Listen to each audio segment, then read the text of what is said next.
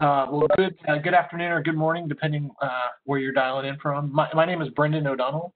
I'm a contractor supporting PEO Aviation and the vice chair of the FACE Business Working Group, and I'll be leading the discussion here today for the business overview portion of the face-to-face meeting. It's great to see so many folks, and particularly so many names that I don't recognize. So welcome.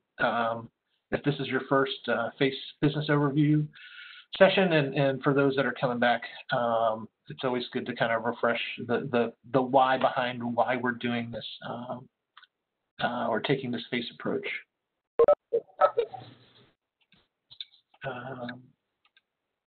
So agenda for today, you'll hear from three speakers. I'll give the executive overview and talk to the conformance program and processes in the FACE library. Jason York from PEO Aviation will talk about the contract guide and the business guide, and then Chip Downing from RTI will talk about some of the outreach initiatives.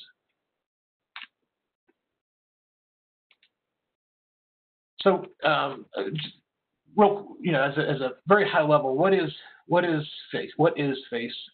It's an open avionics standard, collaboratively developed under the auspices of the Open Group, and with participants from government, industry, and academia.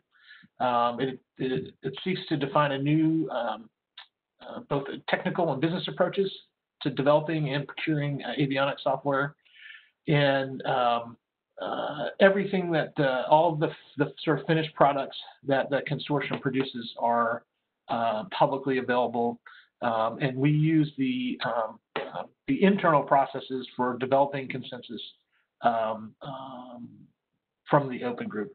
But the overall goal of FACE and the FACE approach is to get the best avionics software to the warfighter faster.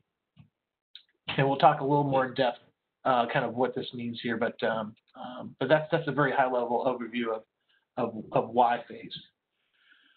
Well, a little more details of why or what the current landscape looks like that has driven us to the FACE approach.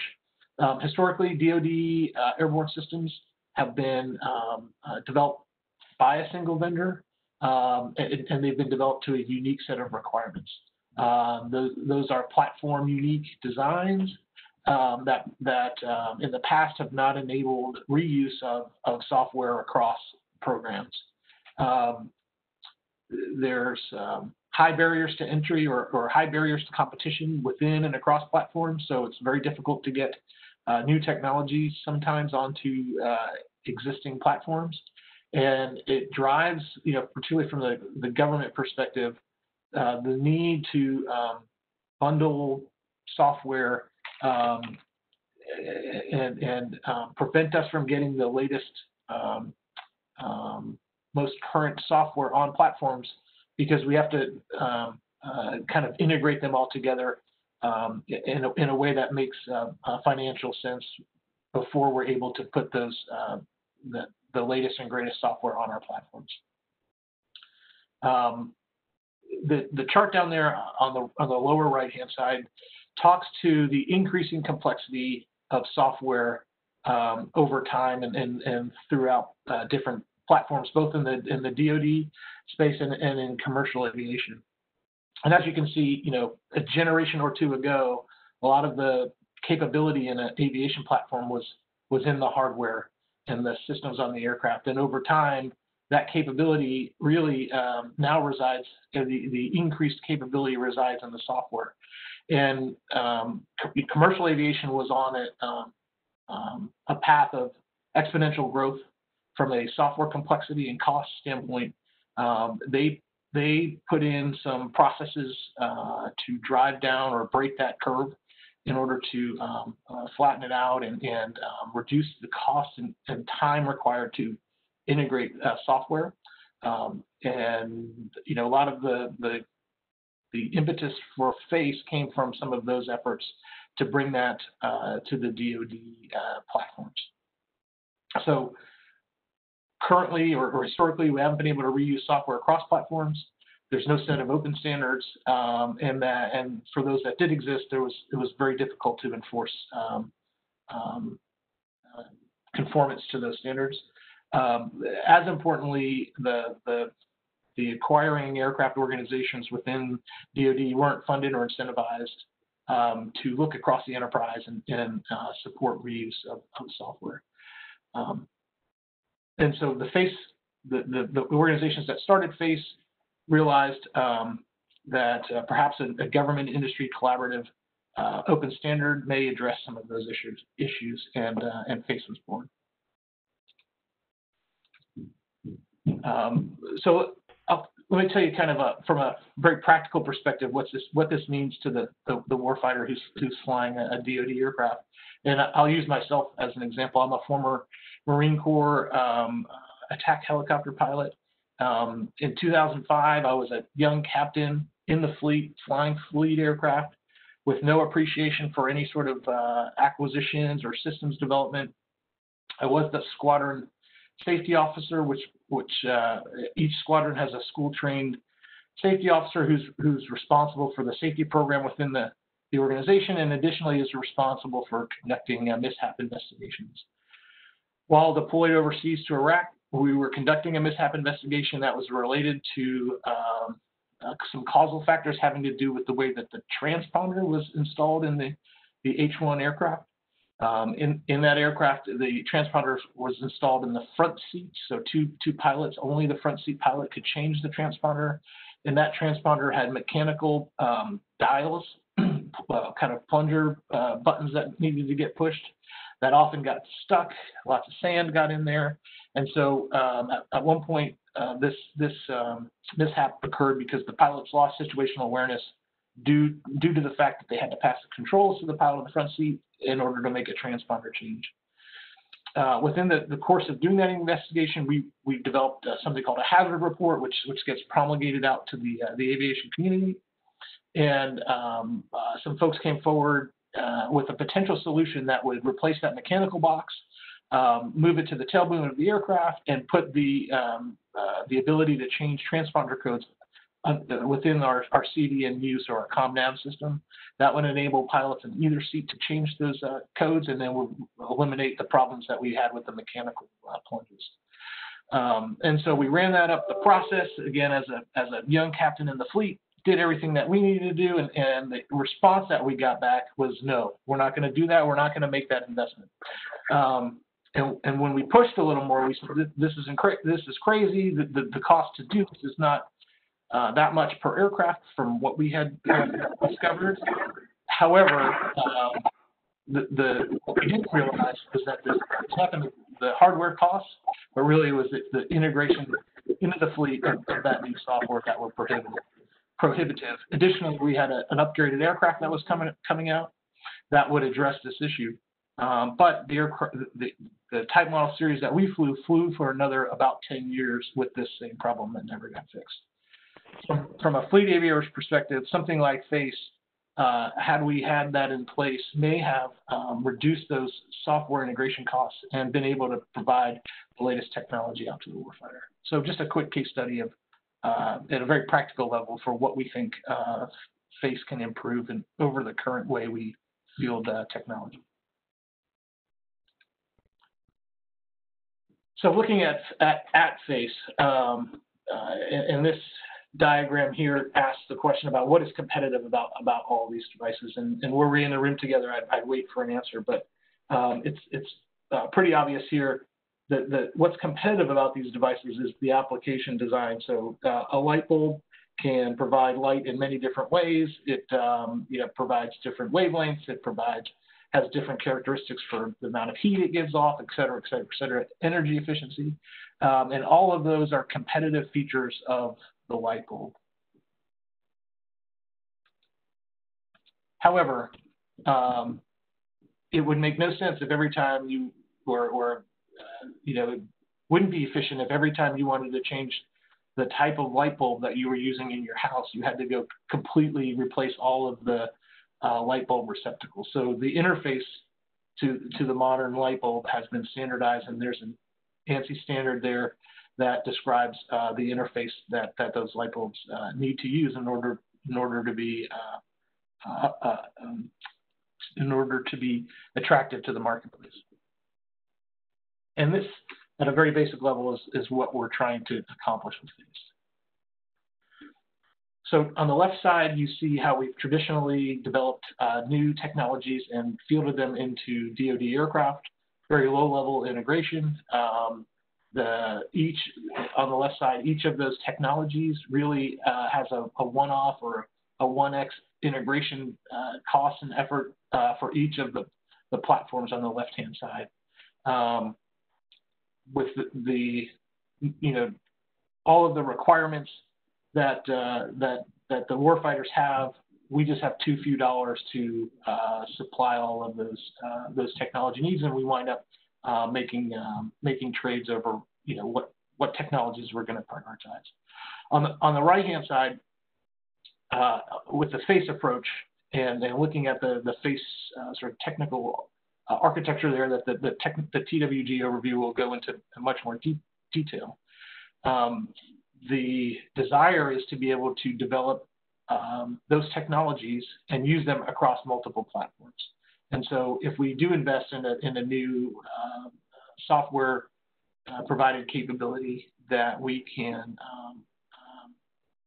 not only use that as we would on the left-hand side for a single platform, but that same software can be used across the fleet.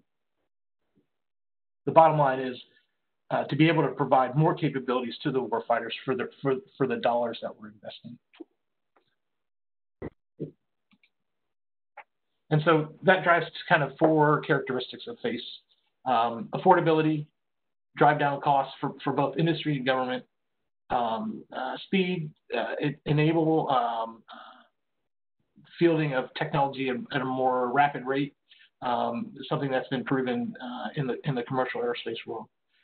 Agility, using common architecture and common data models and data platforms, increasing interoperability across the domain systems and capabilities, and then finally excellence, driving. Those FACE does not make claims about the technical performance, as we'll see here in a minute about a FACE conformance software. We do believe that the FACE approach will support the excellence in the development of aviation software.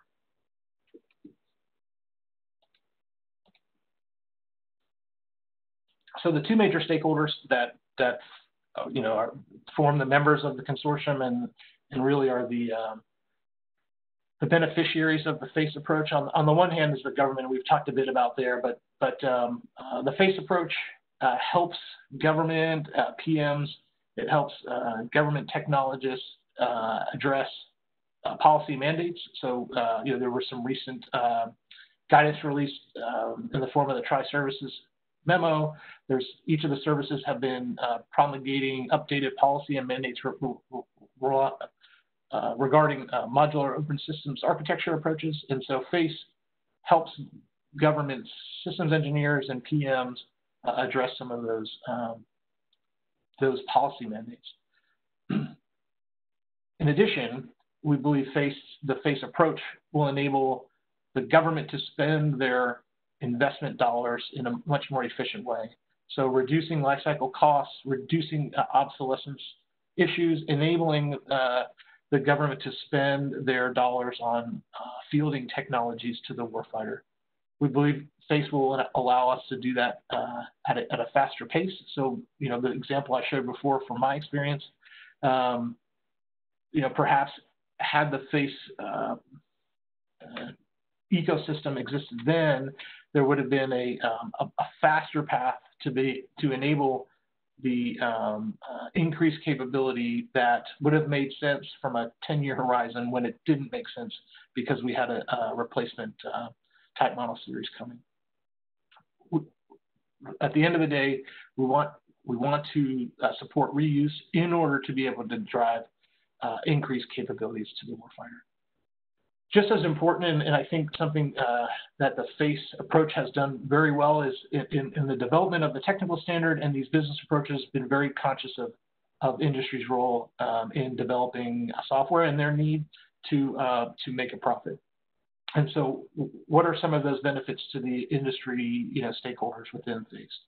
Obviously, the customer has those policies and mandates we talked about earlier about open systems architectures, and FACE helps industry support the customer requirements. FACE for industry can increase competitive opportunities. So in the legacy way of providing capabilities to the warfighter, on many of those platforms, the competition was effectively locked out because a vendor didn't win a spot on the latest and greatest platform that was selected. Those vendors had high barriers to entry, and because those were closed platforms. With the FACE approach, even if a particular vendor is not successful in getting in, let's just say on an initial acquisition of a platform, because that platform has open architectures designed in, they can remain competitive over the life cycle of the platform. So things that were previously closed to them under the FACE approach are not. And then, FACE is just a good way to do business as far as being able to reuse software across product lines, drive down industry's time to develop new software, and pursue product line approaches that have a real return on investment.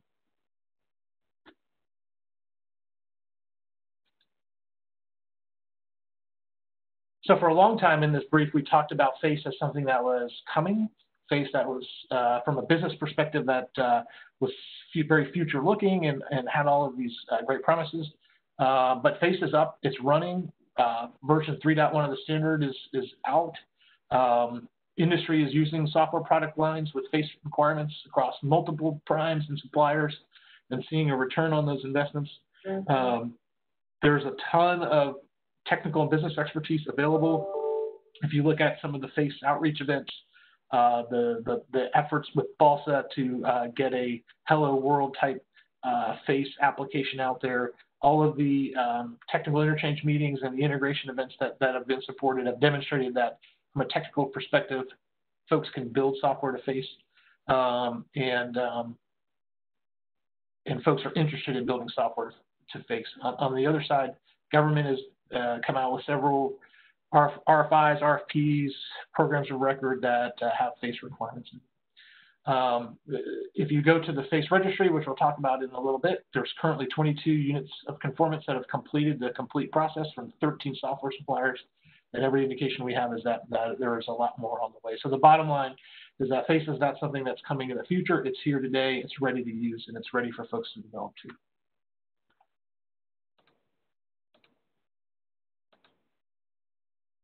Here are some consortium members. I won't spend a lot of time here, but you can see just from the organization of the consortium, there's sponsor level members, principal level members, and then associate members. The FACE is broken up into the business working group, technical working group, and then there's the enterprise architecture standing committee and the domain interoperability working group are sort of the main the organizational structure of the consortium. A few common misconceptions just as before we get started in talking about some of the details on conformance and the FACE library that we'll address.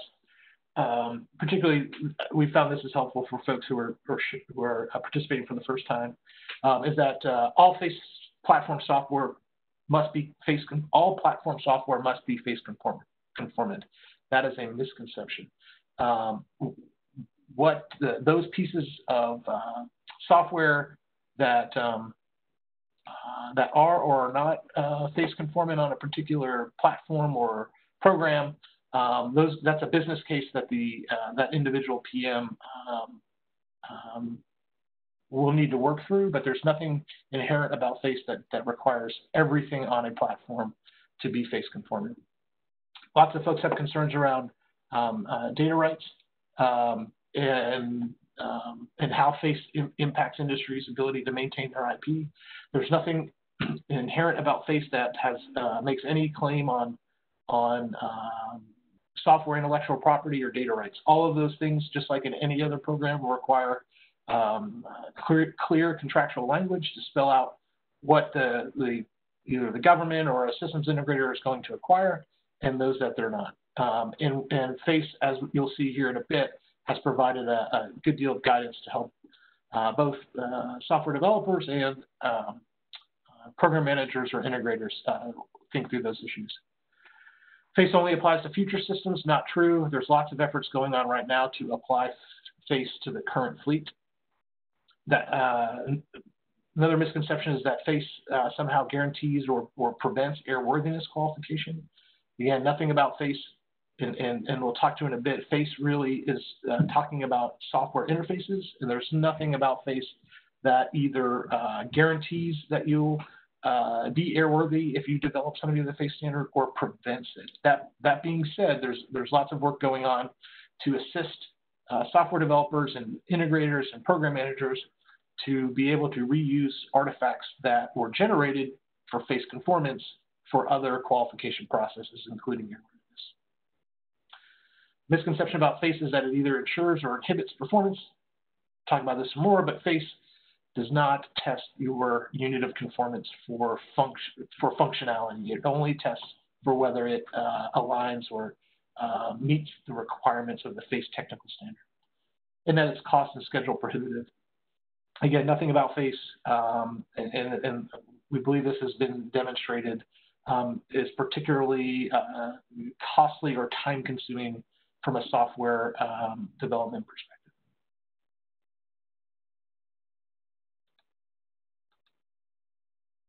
Okay, there's lots of, and we'll talk about where you can find these, but there's lots of work that's been done in the consortium over the past several years to support development of the standard and to support folks being able to develop and acquire software that's been developed to the FACE standard. Here's just a sample of some of those products that are available to you.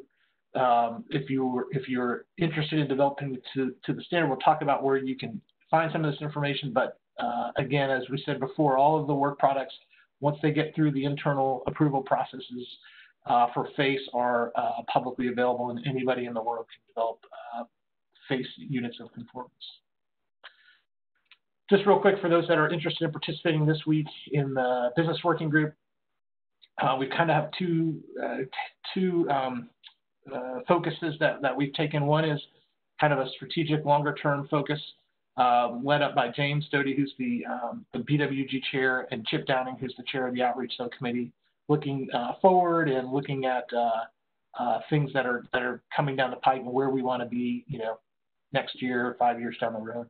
The other side of the work of the business working group is ensuring the processes that we've got today, conformance, some of our library tools, our problem reporting and change request processes are working, and those current trains are being run on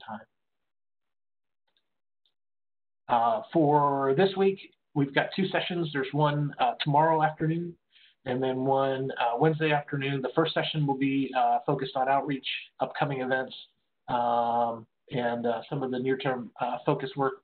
And then the second session will be more general all hands, and we'll talk about some of the some items related to FACE roadmap. So how are we looking forward, and where do we, Joe talked a little this morning about evolution of the FACE technical standard, but where do we see that from a timeline? And then what are all the events to the left of, let's just say, the next either minor or major version of the FACE technical standard that need to happen to support that? And we'll also talk about some of the website updates and some other things during that second session tomorrow. So if you have an interest in some of the FACE business processes, please join us for those 2 sessions this week. So I'll stop here, pause. If there's anybody got any quick questions on the overview, we could try to address them. Next, we'll talk a little bit about some of the more specific products and processes, the contract guide, business guide, and then some outreach items. And like I said before, I am trying to keep us right about 2 hours so folks can make the TWG at 3:15 Eastern. All right, thank you for your attention. And like I said, if you do have questions, go ahead and just submit them in the chat box, and we'll try to address them. We'll also try to make some time at the end for just any general questions. But next up, will be Jason York to talk about contract guide and the business guide. Thank you, Brendan. So I want to talk to you just briefly about the FACE contract guide and the FACE business guide. But before I do that, I kind of want to, set the stage, give you a little bit of background on why we think, these are important, and then discuss the aspects of each. Next slide, please.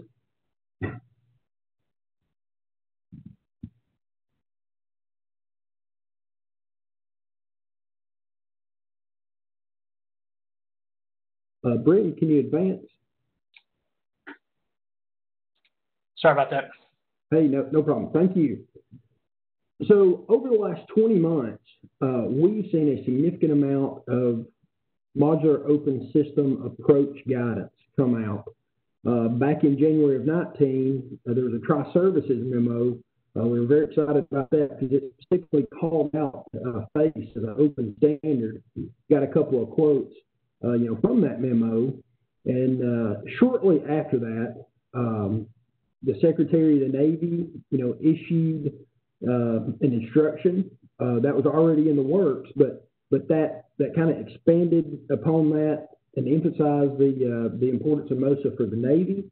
The Army Acquisition Executive back earlier this year put out a policy for MOSA that was specifically derived from the Tri-Services memo, and most recently the Secretary of the Air Force issued an instruction back towards the end of June. So just wanted to make sure that you're aware of all the MOSA guidance that we've received over a very short period of time, and there are follow-on more detailed guidance coming out. But this isn't something for a specific service. This is really DoD wide. And if you're interested in more details on this, we actually have it in the FACE Business Guide 3.0 that will be published soon. Hopefully by the end of this week or maybe next week. But it's definitely in the pipeline and should come out so you can read more about this. So why is this important? Next slide, please. So MOSA and the FACE approach. And to understand MOSA, there are really 5 principles that it's broken down to. I've got them listed here. And the FACE approach actually addresses each one of those principles. So why is the FACE approach important? Because if you follow the FACE approach, now granted it's restricted to the software domain. That's what we are, is a component level standard, for software. But if you follow the FACE approach, you address all 5 of the MOSA principles, or at least it greatly helps you address all 5 of the MOSA principles. So that's why it's really important. Next slide. So the FACE Contract Guide 3.0, this was recently published in June, right before the virtual 10-year anniversary meeting. So the intent of the contract guide is to help with defining requirements, help with the creation of solicitation, with FACE requirements. It actually provides sample language that an acquiring PM can go in and reuse, tailor for their specific needs. And it's broken down. The original version 1.0, was focused on requests for proposals. So that's broken down in the specific things that you typically see: statement of work, Section L, Section M, Section H, and deliverables. So in the deliverables coverage of the contract guide, there's a table, and it goes through the standard software deliverables and any specific tailoring that you would need for FACE. And one thing that's really telling is FACE doesn't require additional software deliverables. They're procedurals. When you start talking about additional procedurals, PMs start thinking time and money. Well, we fit the context of the deliverables that's already currently out there and common in acquiring software. So for version 2 of the contract guide, we expanded it. We were seeing a lot of requests for information coming out. So for version 2, we added request for information section and gave some example topics that covers a few different things, including data architecture, data modeling.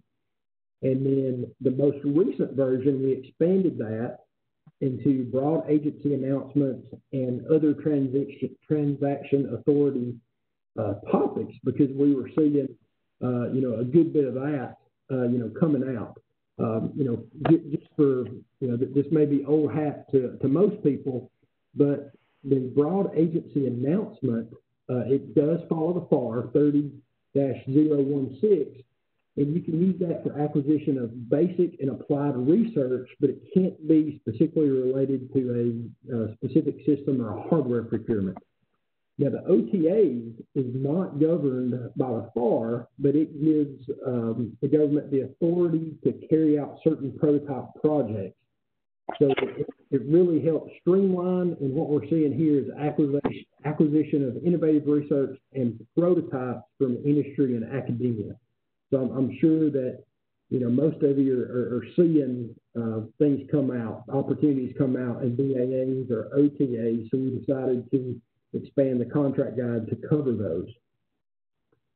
And as part of this, there's many different ways for the acquiring PM. We didn't want it to be cookie cutter, so we took a standard approach, but we also provided commentary boxes, which shows other ways to ask for certain things. Maybe you don't want to have a separate risk management plan and a quality assurance plan. Maybe it's a pretty small percentage, you want to roll that into a software development plan.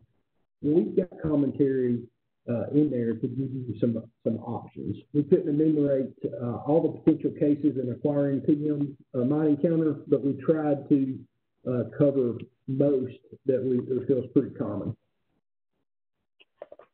And the contract guide, the focus is, like I said, acquiring PMs and their staff to actually, where the rubber meets the road, to go out and make procurement with products that satisfy FACE requirements to acquire that software. Next slide. Now the business guide version 3.0, like I mentioned, it is going to be published. It's in the final stages of publication, so it should wrap up, and we'll get that out published and make it publicly available. It is more of an outreach document, and it goes over the value and benefits of the government and industry and how they are addressed. And what you will see, in that is a lot of this basic about it, how the FACE approach is satisfying the MOSA guidance, and it is the reason why you should follow the FACE approach. So those are the two assets that I wanted to cover with you today. Next slide. Just a quick summary. Comparing the FACE contract guide, the business guide, who's our intended audience, and what is the purpose. And if you have any questions about this, you got contact information for James, Brendan, and myself. We'll be happy to engage with you, provide you anything you need on either of those.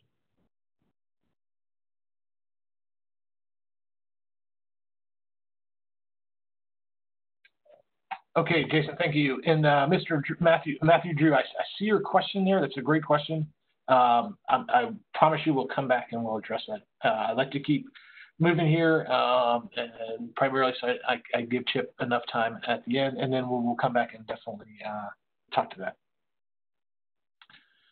So next topic is to talk about FACE conformance and that process, and perhaps we'll address some of your questions here.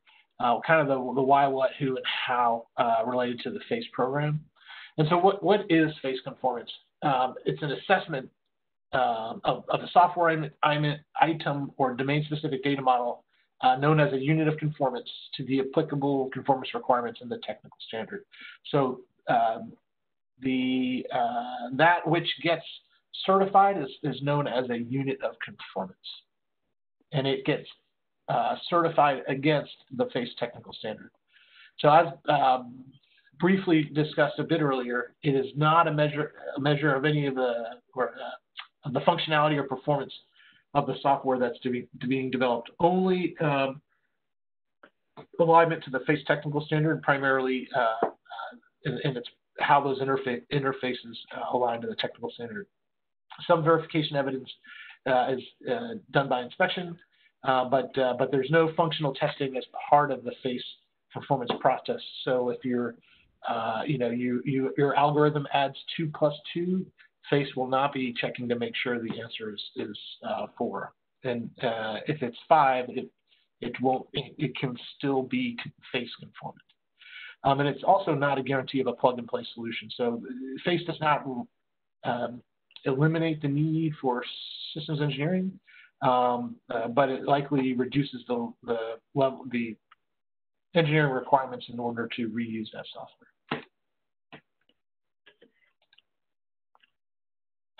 And so when we talk about FACE, and if you've been around the open group for any number of time, certain folks will beat you up about being very precise in some of the language, but there is no compliance to the conformance standard. There's no alignment to the FACE standard. It's either certified conformant or it is not.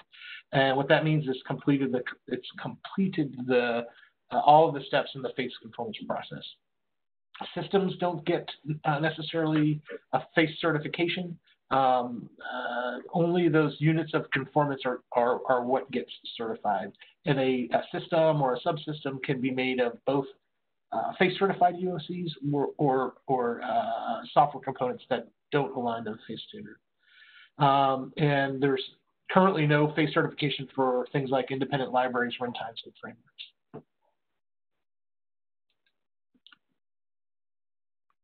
So why do the FACE conformance process, or why do FACE conformance? And as Jason highlighted earlier, one of the most tenets was having certification, and so FACE provides a level of confidence that the unit of conformance does comply to the technical standard. So we'll talk a little bit here about some of the roles in the FACE conformance process, and as you read some of the documents that Jason described earlier, you can get more details about each of these. But we talk about the software supplier, and let me just say, often companies can fill a few different roles, but the software supplier generally is that entity that's developing software to the standard. So that could be an integrator or the original developer or anybody else that wants to get some software certified. FACE verification authorities have been approved by the FACE steering committee, and there are several of them. I believe right now there are 4 FACE VAs. Some of them are government organizations, some of them are commercial entities, but those are within FACE. That is who conducts that for the record tests that tests your software against the FACE technical standard, and then once that's complete, they provide the verification evidence for the FACE certification authority. So there is a single FACE certification authority. Currently, it is the Open Group. And that's the organization that's responsible for ensuring that all of the paperwork from the VA has been complete, all of the data about a FACE UOC has been provided, and then at the end of the day, they're the ones who provide that FACE conformance certificate. In addition to that, there's also some benefit that they provide from a trademark and maintaining the brand of the FACE perspective. And then additionally, there's the FACE library administrator. So that's the entity also being performed by the Open Group currently that is responsible for managing the listing of the FACE certified units of conformance that are published publicly available in the FACE registry.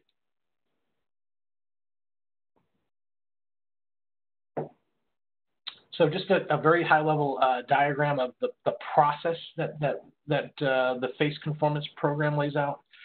Before a software supplier gets started, there's some work to be done to the left of the process, which is preparation. So that's understanding what's involved in developing the software, doing your homework, and then building your software. When a software supplier is ready, they can initiate verification of that software that's been developed. And to do that, they will coordinate with one of those FACE verification authorities. That is a contractual relationship between that software supplier and the FACE verification authority. There's a cost associated with getting that unit of or that software verified. That cost will vary, and it's a market set price.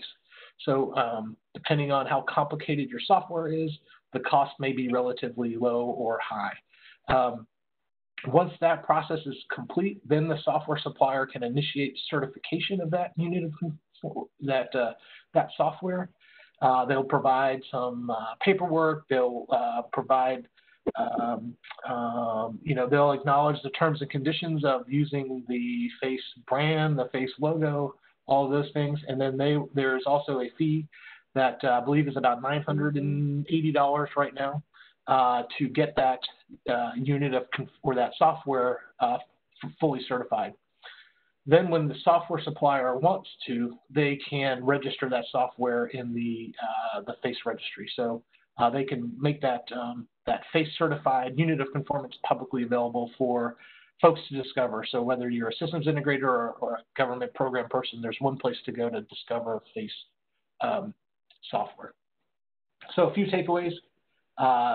In FACE, the software is either has completed the FACE conformance process or it's not. So there's no such thing as being almost FACE or aligned to the FACE standard or compliant with the technical regulations of the FACE standard. It's either been through the process or it's not.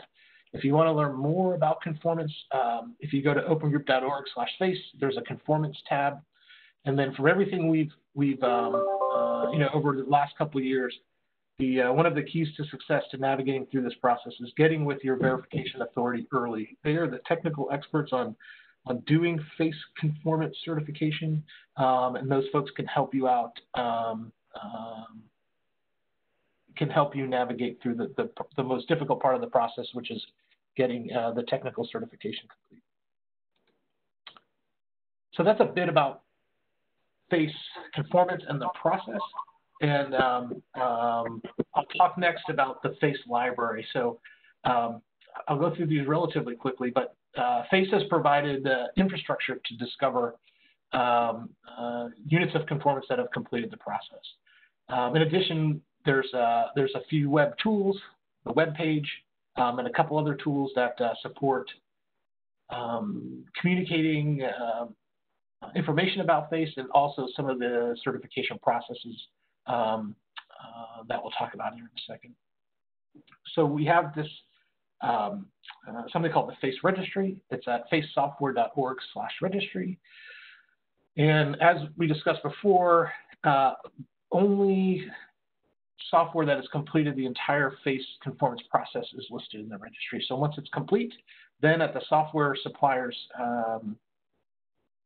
initiation, they can publish that into the registry, and the world can discover their FACE unit of conformance.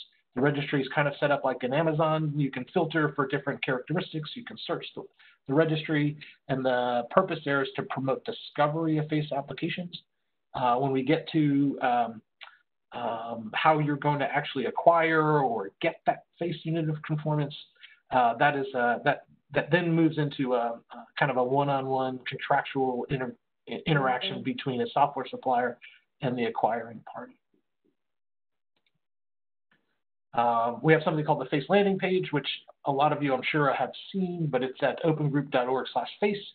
And here's where you can find lots of information on generally about the consortium, when the next meetings are.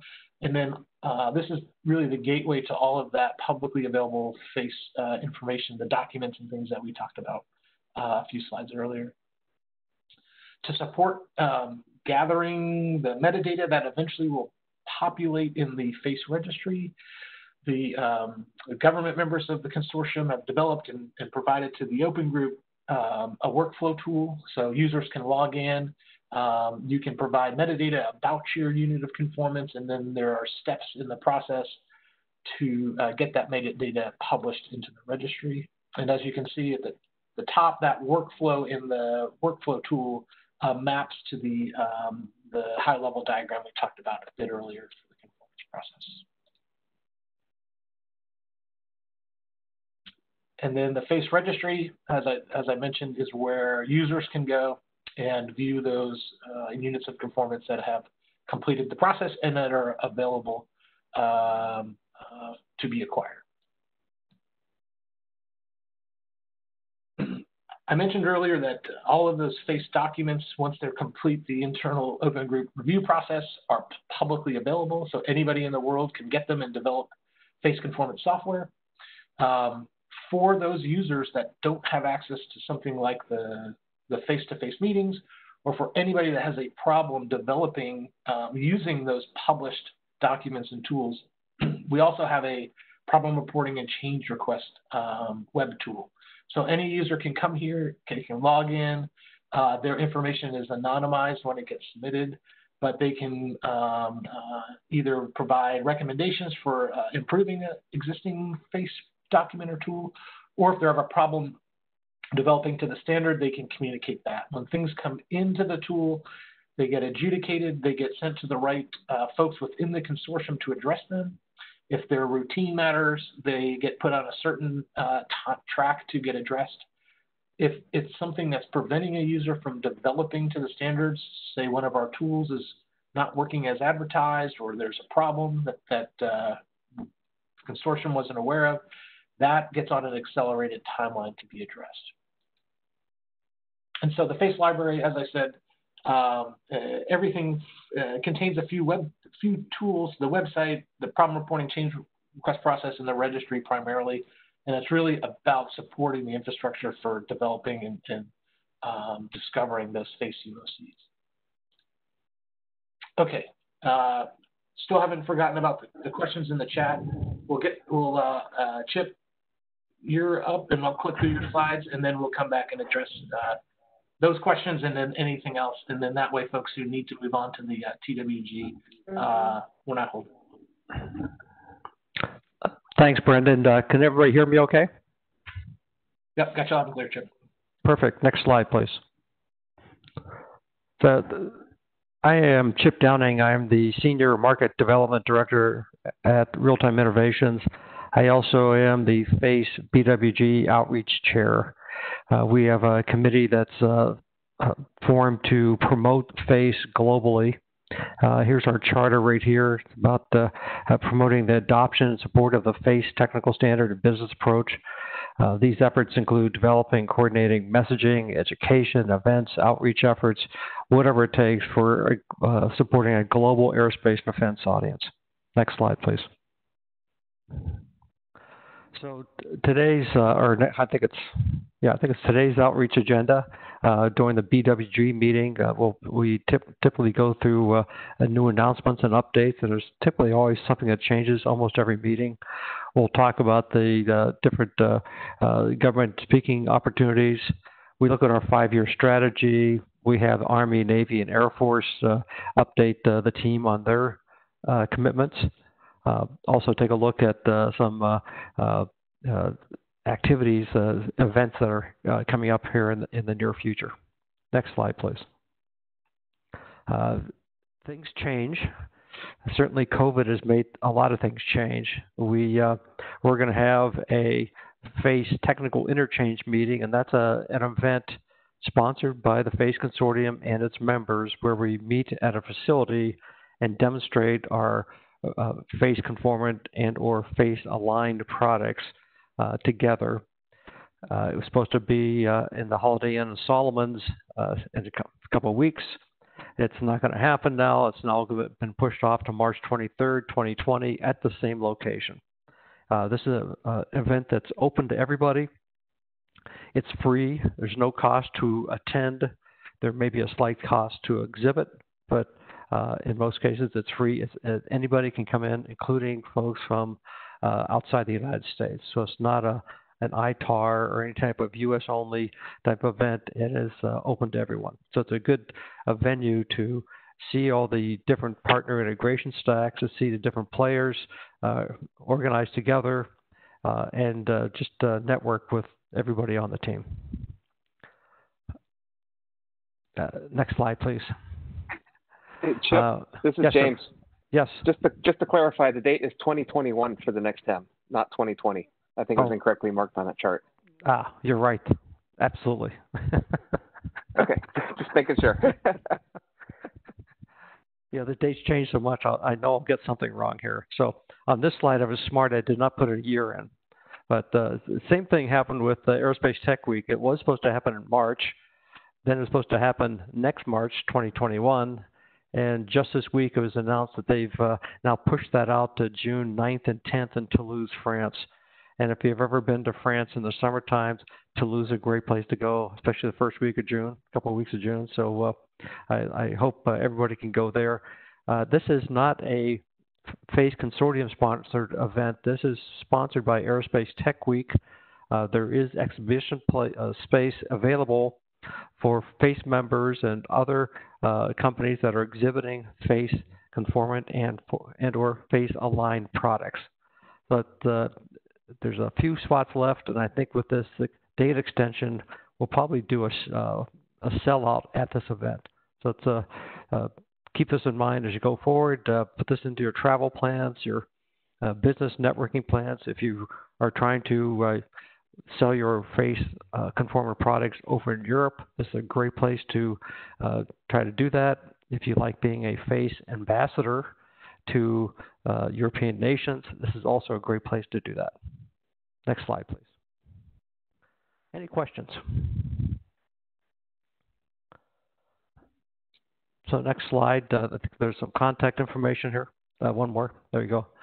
So the presenters are James Dotty, Brendan O'Donnell, Chip Downey, and Jason York. Feel free to contact us if you have any questions whatsoever. Back to you, Brendan. Or James.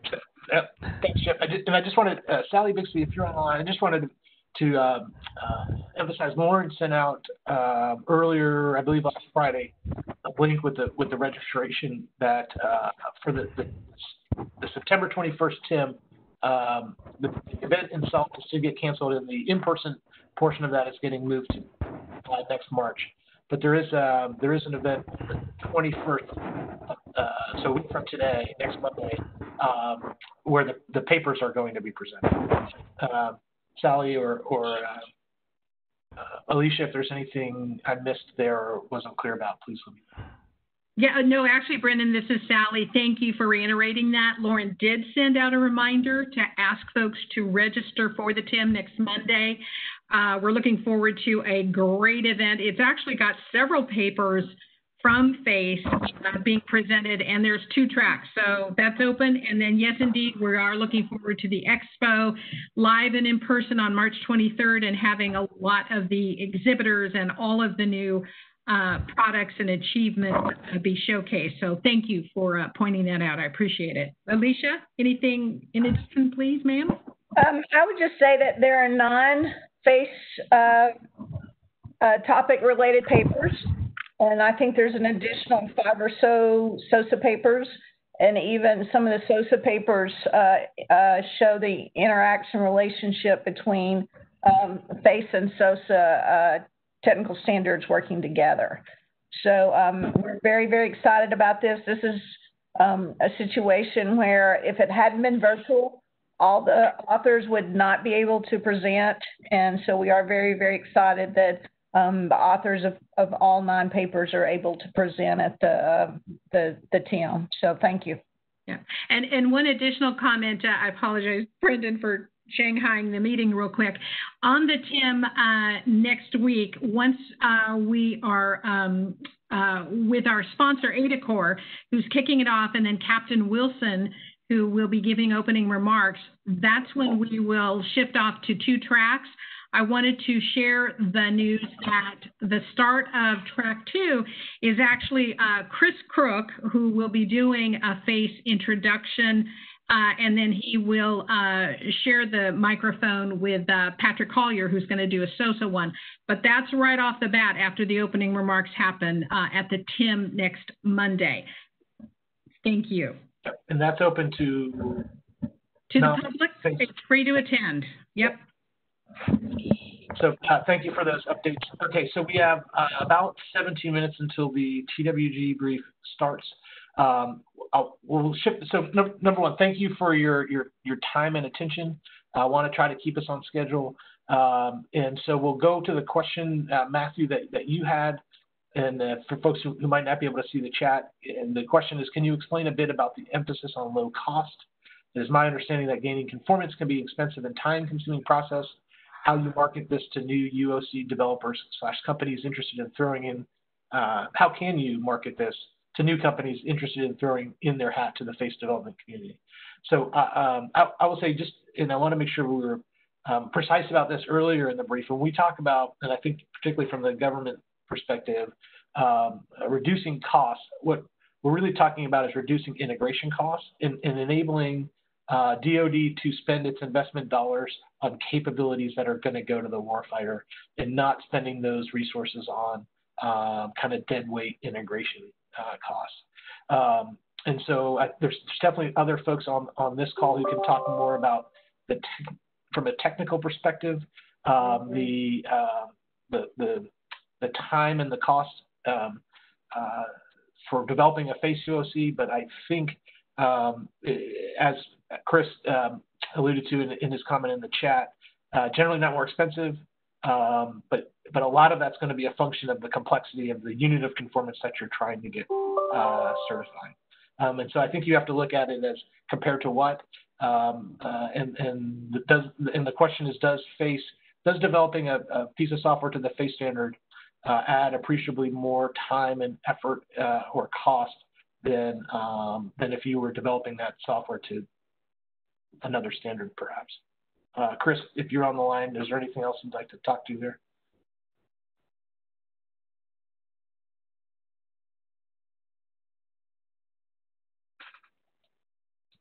Nope. Okay, great. Let's see. I hope that answered your question, Matthew. And if there's other questions, I'm happy to stay on the line for a while. But I did want to allow our folks to get a quick break before they have to be back for the TWG overview. Are there any other business-related, FACE business overview-related questions? Just one last comment, Brendan. Sorry, it's Sally again. I'm also excited to announce that Joe Carter is giving the closing remarks at the TIM next Monday. So, Joe, forgive me for not mentioning that up front. We're thrilled to have you do so. Thanks.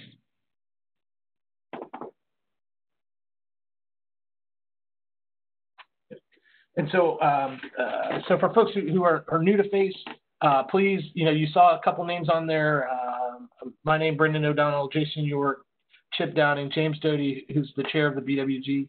If there's anything in particular that you want a deeper dive on, or get a demonstration of, or have specific questions from a business perspective, particularly if you're looking to advocate for FACE in your organization and you need materials to help describe why the FACE approach and some of the benefits there, please don't hesitate to reach out to any of us. If we can't do it this week because of the FACE meeting, we're happy to do it kind of a one-on-one session with anybody, over the next couple of weeks to get you the information you need.